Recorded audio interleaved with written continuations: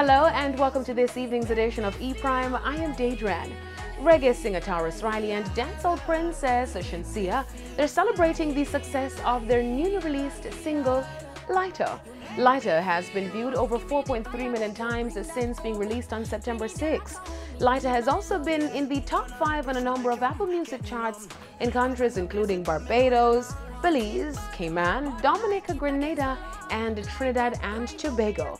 Since the track was released, the Looney DJ has since dismissed critics who alleged that she uses auto-tune in the song. She shared this video on social media, putting an end to those rumors while tasking her fans to take part in her Lighter challenge. You make me feel you make me feel. Calling all of my singers them. Hit this note, post it on your Instagram and tag me so I can repost you guys. Fans and fellow artists have since took to Instagram to showcase their vocal skills. Among them are vocal powerhouse Tasan Chin, Tammy Chin and husband Wayne Marshall, Protege, and dancehall singer TJ.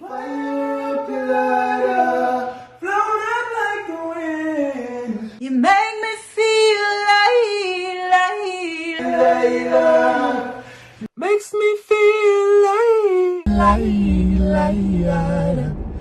makes me feel.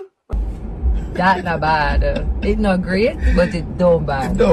Lighter is featured on Tarrus Riley's new album Healing and is produced by international music producer Russian. No. Reggae artist Ziggy Marley has announced the release of a new book dedicated to his late father, reggae legend Bob Marley. The book, titled The Bob Marley Portrait of the Legend, is the celebration of the music and cultural icon's 75th birthday anniversary. The book features over 150 photographs celebrating the life of the reggae icon, stories behind Bob Marley's iconic moments, and interviews on his personal life.